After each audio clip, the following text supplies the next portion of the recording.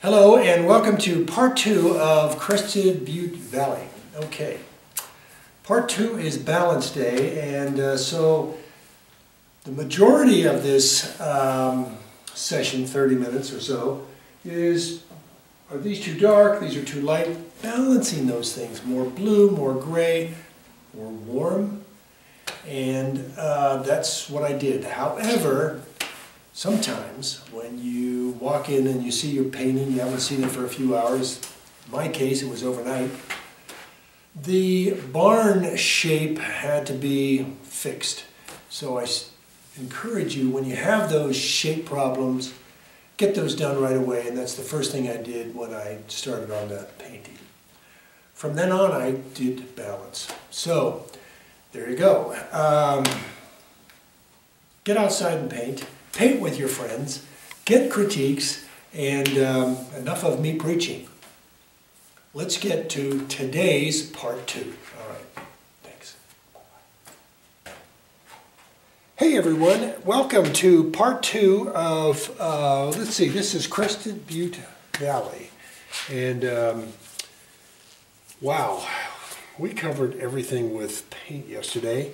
And off camera, I worked around these bushes here a little bit and tried to get a little bit of ultra blue up in these mountains, and this is incorrect, so we'll have to start from scratch up here today. This is a good time if you have a shape problem. I know when I come in and I get a fresh look at my paintings, if something's wrong, it's best to get that done at the beginning of the session. So I think when I came in, I immediately saw that this plane here, this barn is supposed to be on this plane with this area right here. So I'm going to make that correction first. Then I'm going to spend my time balancing these values, making sure the brights are bright and the darks are dark, and the in-betweens should be in between. So that's the whole goal for this section, which is balance. That's why I talk about balance all the time. It's extremely, extremely important. So let's get down here to business and see what I can do about getting a mixture here for the barn. I got some transparent oxide red, a little bit of alizarin. Might be too light. Let me get some brown in there.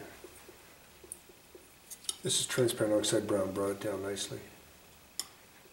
One more transparent oxide brown. Nice, pure, clean mixture. Good, good. And let's see, here is our plane.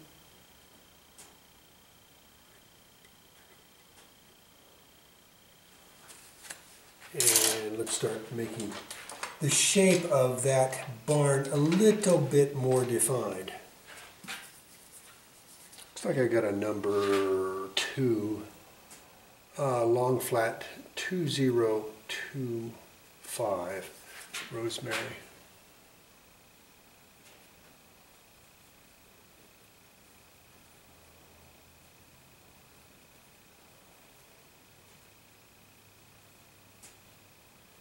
And I think there's another little area coming here.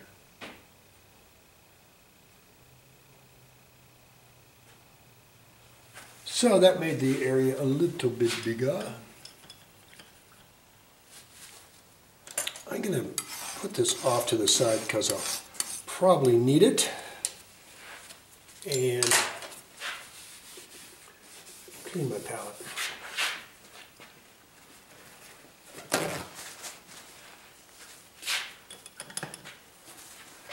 I'm going to make some sort of a blue. Let me see. Let me get a little gray in. You can mix some ultra and some white, a little bit of gray, and I'll come in with the right value, almost.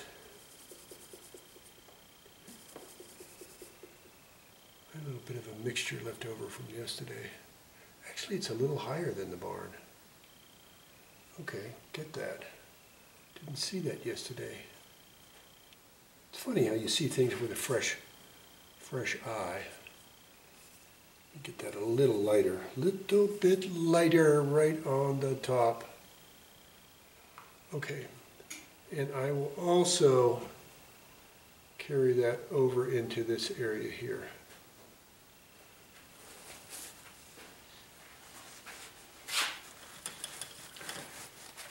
I need to do some gray shaping around the barn. So I just got some Richardson coal gray, and I'm going to get a little bit of cobalt in there. And let's see, perfect, it's working.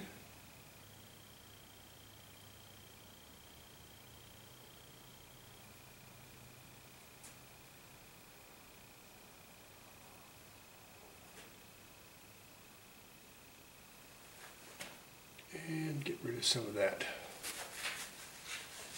Okay, I think we're now in a little bit better place. I think my browns might be too light in value. And I'm going to get a little bit more angle on my roof here. A little bit more. There we go. Let me get this taken care of here. I'm just working on my shapes here. And okay, now when I look at this, I'm just going to make this lighter area light all the way across the top and forget about that tree for now.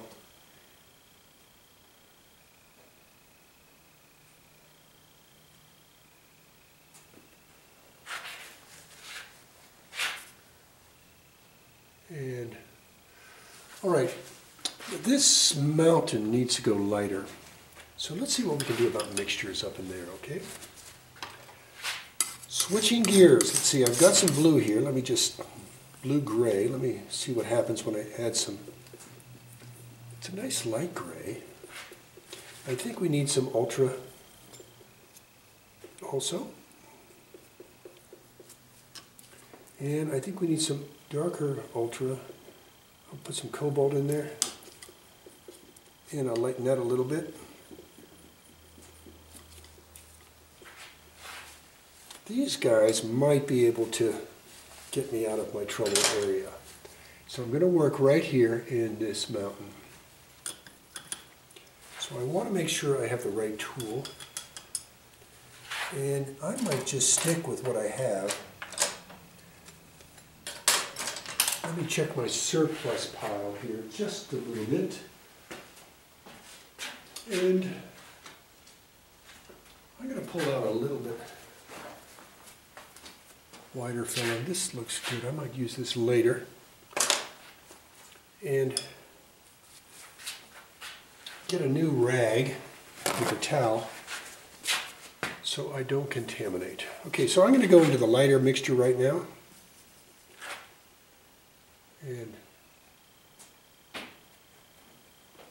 even lighter, so I'm going to get more white in this mixture. I apologize, Miss Studio Cat is now making yourself known over there by the fire.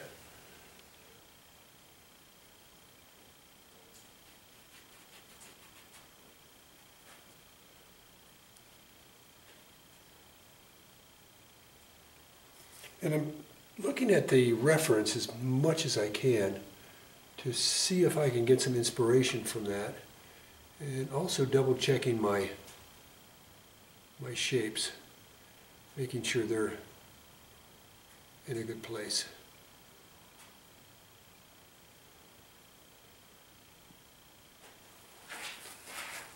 Okay, this feels dark up here, so let me get a little bit more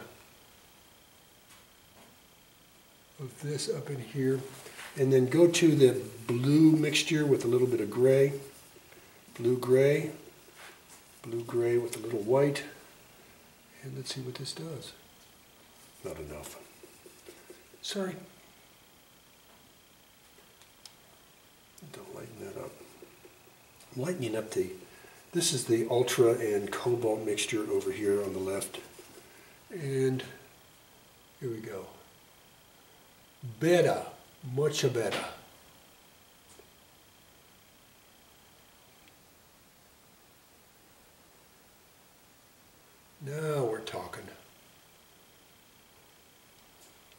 need to go a little darker. Add a little gray to it. Add a little bit more gray.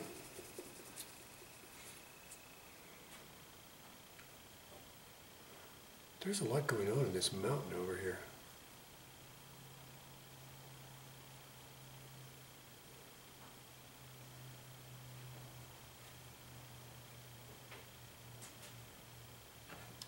Kind of a frosty mountain. I think it's got a lot of trees in it, and then it's got some bare areas, and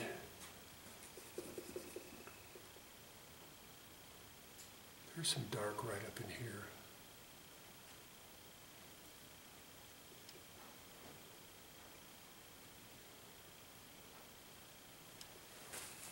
And I think we need some light now.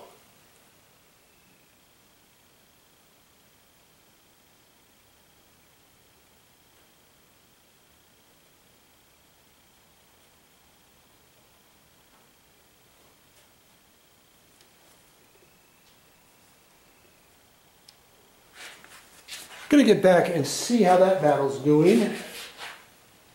Okay, with that, let's see what we can do with some lights right along here. There's a real strong ridge of light, so I just loaded up my knife with this light mixture I have, and I'm defining this nice long streak along here. It's really straight and probably characteristic of the valley here.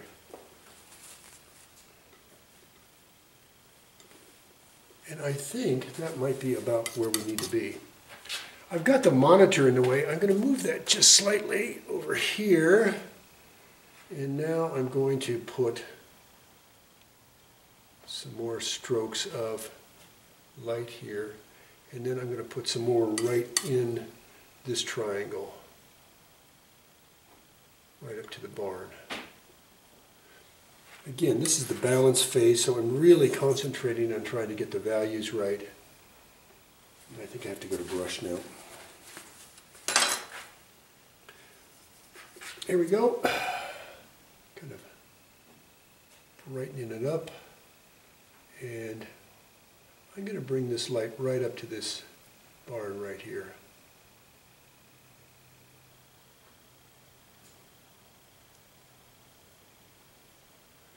And then there's another patch of light right in here. I know this is kind of, these are crude strokes, but you'll see after a while here that it's good to have them down. We can do all the finesse in the next phase, which is called detail. Okay, I want to get some good strong lights right in here.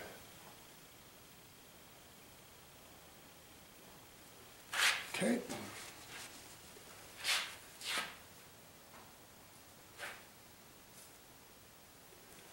And I'm going to put some other, not such strong strokes, but up in the area behind us, up in these trees right here. And there's some good strong lights coming right down here to these structures.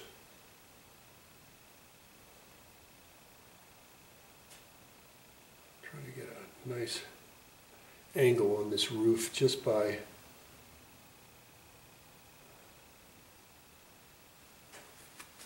using the background color. I'm going to blue up these trees a little bit, and I'm going to add some yellow ochre to it now, to these trees on the side, just to give it some character of light. See, just a little bit of yellow ochre in that blue mixture gives it a really nice texture. And I'll use some of that back in here also.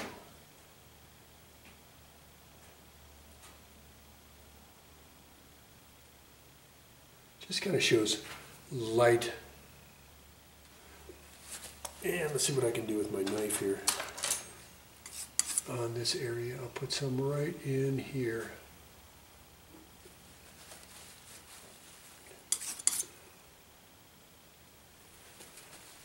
Oh, I lost that nice definitive light in there.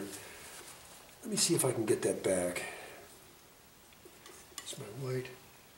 And there's a big swath of it. Good. That says light. And now I'll soften that one edge of it. Oops, lost my image. Let me light up the image on my computer is coming on and off, so I'm going to set my computer to stay on for 1 hour, which is hooked up to this monitor over here on the right. Let me get this thing back where it should be so I can see it. All right, let's get back into this frosty area right in here. So I know we need some darks on the bottom of them. So let's get some brown, ultra, brown, ultra. Ooh, man, that's dark. A little gray, touch of viridian, nice and dark. Here we go.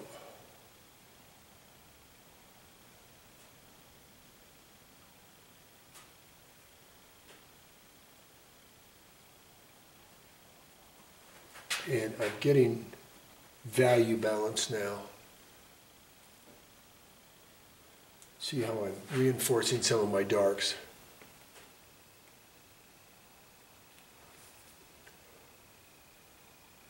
And as I come forward, they get darker. As things go back, they get bluer and lighter.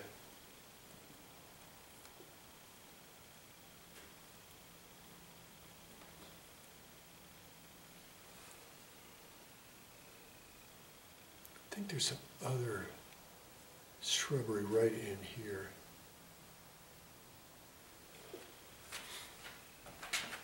Using the side of my brush to reinforce these darks.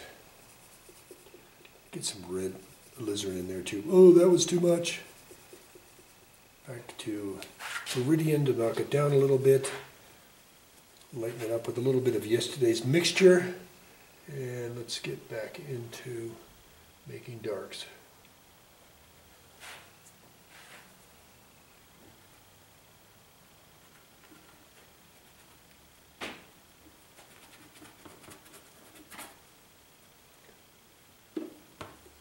And let's work on, I think this goes more like this. And then it starts going uphill. It ends up toward this barn here. So it goes from big bushes to small bushes. And I'm just by the design, I'm showing the viewer that there's a slope here.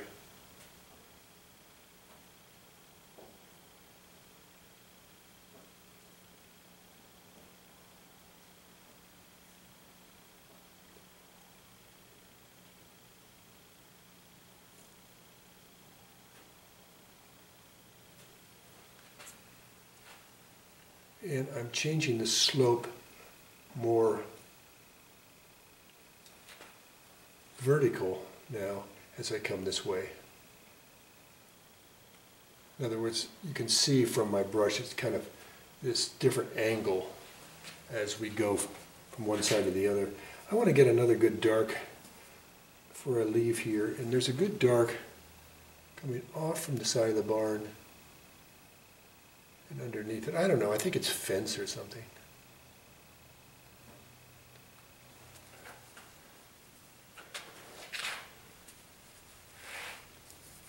I want to go back to a lighter gray now with a little bit of cobalt.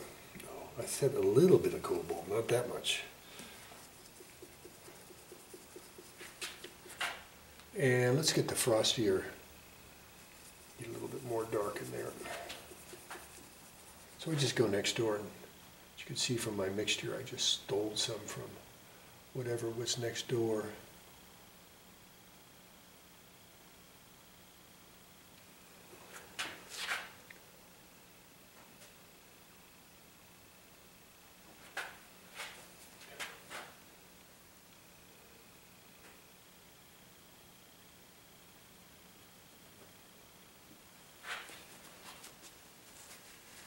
Okay, so far so good. I think there's something over here we need to put a big cottonwood over here. I'll lay that in right in here. You say, what about the fence? Maybe I should think about that. You're right. But I want to know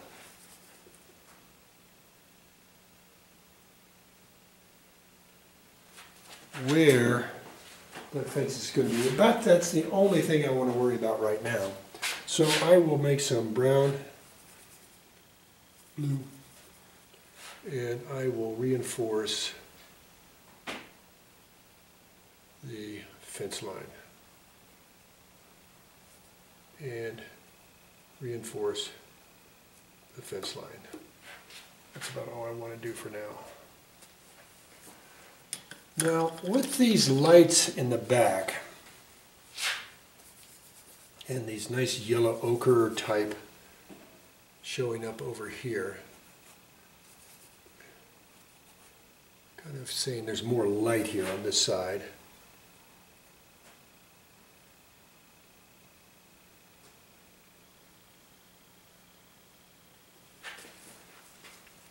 I want to balance out the foreground. That will be the big challenge for the rest of this painting. Sorry for the fan coming on in the next room. Let me shut that. Might help a little bit. Okay, it's my heater. In the other room, I've got the wood stove going. And I can see that is exactly where Cinders the cat is over by the wood stove. Yep. Yell to you too. So she's happy. All right, let's work on a mixture that might work for us. I think I'm a little dark in the shadow. I've got this nice gray mixture here. I'm going to add just a touch of Viridian. And now I'm going to add some white to it.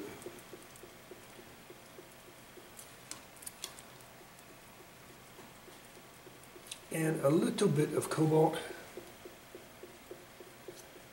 a touch of Viridian. Be careful with the Viridian stuff. It really influences whatever it comes in contact with. Okay, I'm going to try this out and see how it works.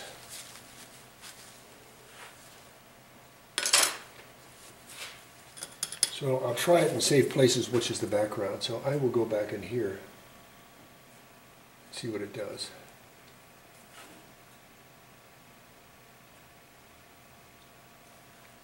I think this is having a good influence back there. I don't know about the foreground. I will probably switch it around a little bit.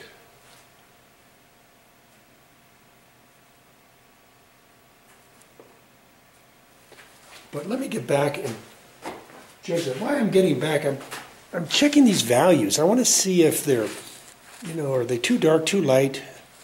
Are they right in the right place?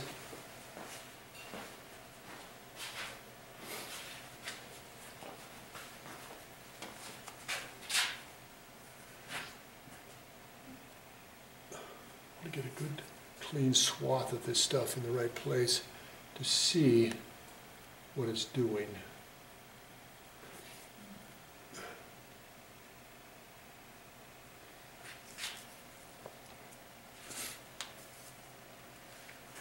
Well, we're in the shadow of a mountain. That's why the foreground is so dark.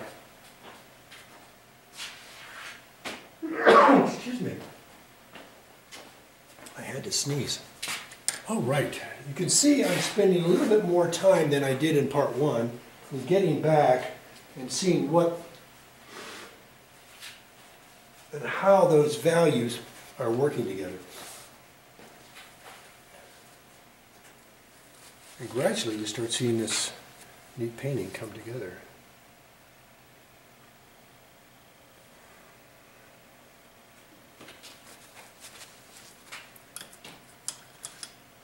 Alrighty. Anyway, back in here is the river valley in here, and so everything's kind of sloping down toward the river. but we have these nice plateaus where the farm is. Let me get over here a little bit and frost up these trees with some blue. Just really like that touch.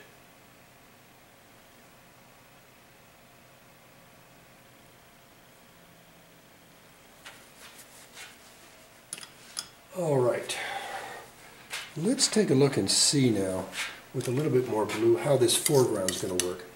So ultra, and I'm mixing that in with a little bit more blue, a little bit more cobalt, little bit, and let me see how that's going to work. It's got to be lighter. So I'm throwing in a little bit of white, and here we go. That is competing too much with the background. I went back to ultra, a little bit of viridian,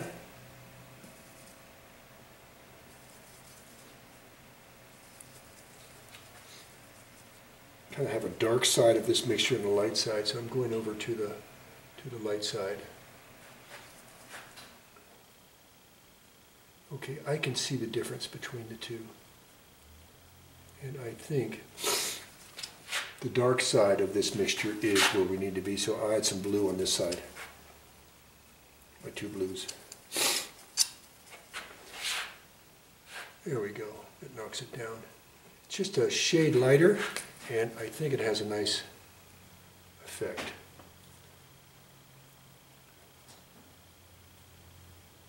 And now I'm going to spend the rest of my time here working in and around these bushes.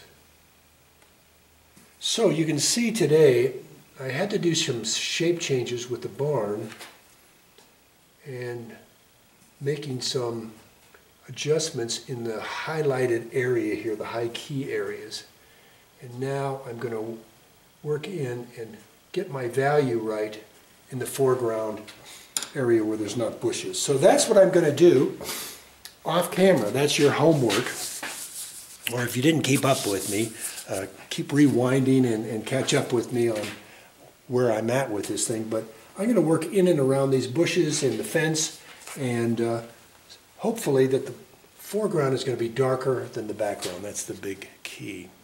All right, thanks for coming by for part 2, and I'll see you tomorrow in part 3. All right. Thanks. Bye-bye.